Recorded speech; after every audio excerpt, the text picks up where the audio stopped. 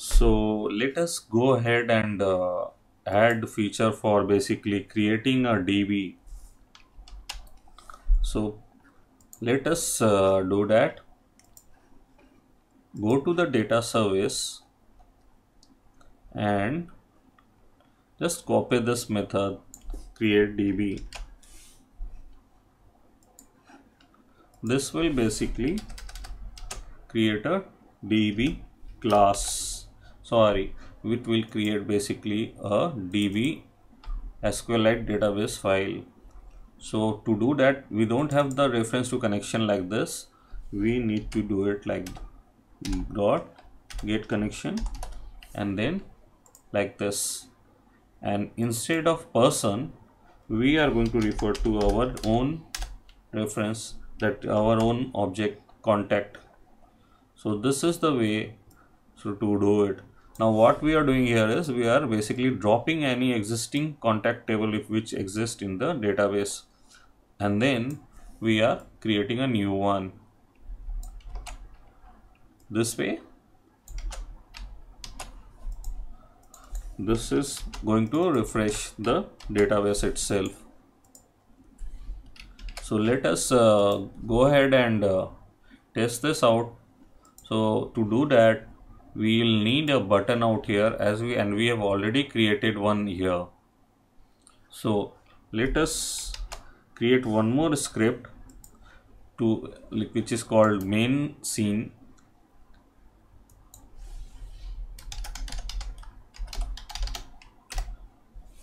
And this script will contain the logics to basically interact with the contact service, and it will integrate the UI to the contact service. So let's go ahead and do it.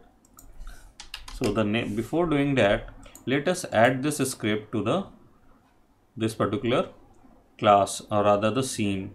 So just drag it and add it to the main camera. It should be added at the bottom here. Now that we have added the script, let us go to the script here in this Visual Studio. In the Visual Studio, just open the script for main scene and then get a reference to the contact service.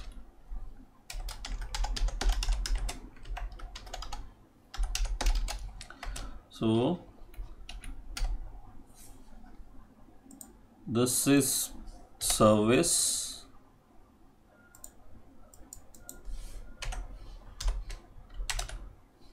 so autocomplete will give you that feature, and you can just have the name out there.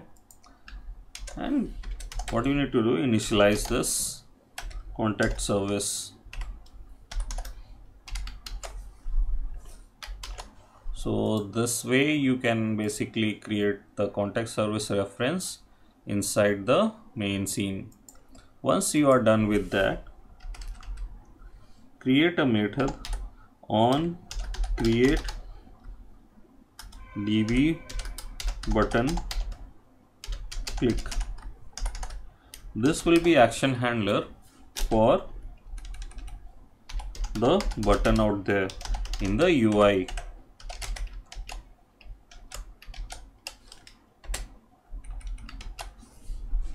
So inside this, you call this method from the contact service dot create DB. So this should basically create the table contact, or rather I'll say create contact table out here. Let us name it as create contact table.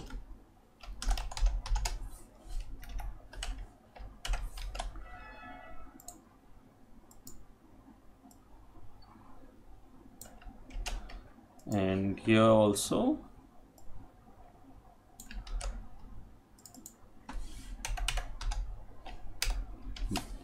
so now you have the create contact table out here. We'll go and to the UI and change the name there also.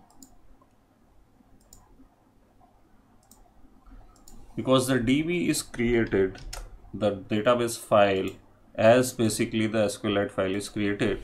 So that's the database. This what we are doing here in this button action is basically we are creating a table contact.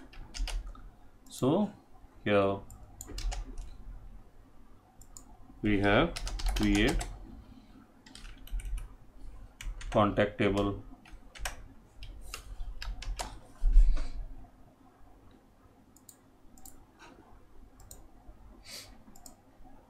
Now we have it here.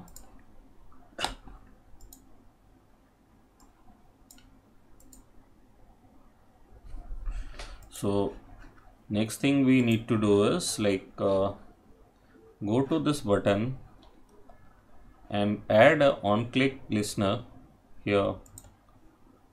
Drag the main camera, that's the object which now you can just drag it and put it here.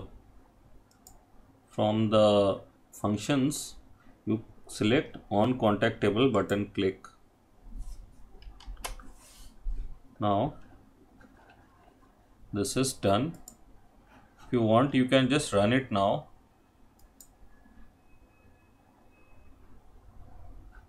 So this is the button. Let us do one more thing. Let us not maximize it for the time being.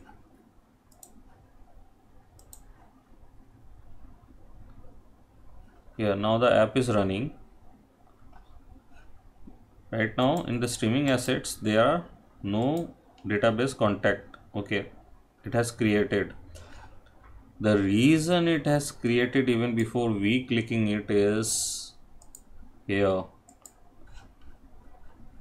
Here as the script is loaded, the contact service is initialized. When you go to contact service, the DB is initialized. Now when you go to DB initial constructor, there the contact DB is created here. So that's why we have got the DB. So let us go ahead and open that particular DB. I am going to use DB browser for SQLite to do that. We can open the database. So I'll go to that folder.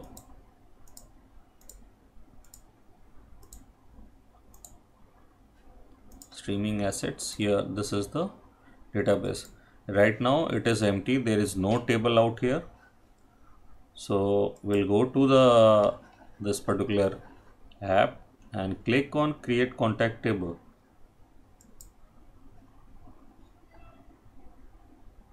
So we have clicked now. Let us refresh this.